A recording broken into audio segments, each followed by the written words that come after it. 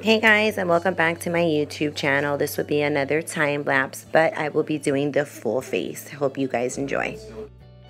Currently, I'm applying her favorite liquid foundation with an Eco Tool stippling brush, and I'm going to be using the Lorac palette to do her Glam.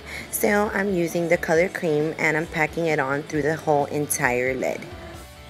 Now I'm going to go ahead and use the color mauve as my transition shade, so I'm going to go ahead and apply that to the outside corners of the lid and also into the crease.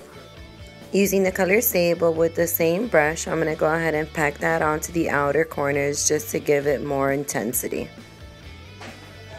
Using the color light pink and the same blending brush, I'm going to go ahead and sweep that across the lid, defining her lid. Now picking up a bit of the color espresso lightly, I will go ahead and pack that to the outside corners just to go ahead and intensify the look.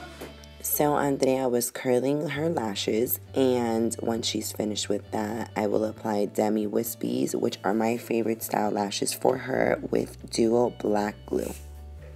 Once I'm done applying those lashes, I will be using Maybelline Eye Studio Gel in black to go ahead and tight line her eye. I'm using a Sigma angled brush to do so.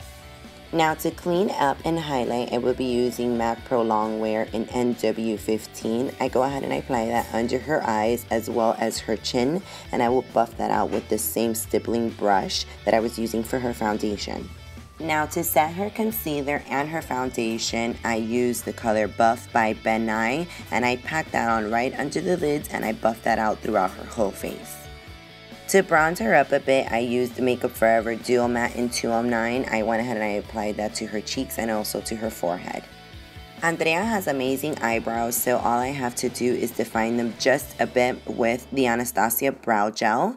I went ahead and I applied mascara and also put a little bit of eyeshadow under her eyes, and then obviously some lipstick. So I hope you guys enjoyed this time lapse. If you guys have any questions, feel free to comment below, and don't forget to subscribe to my channel.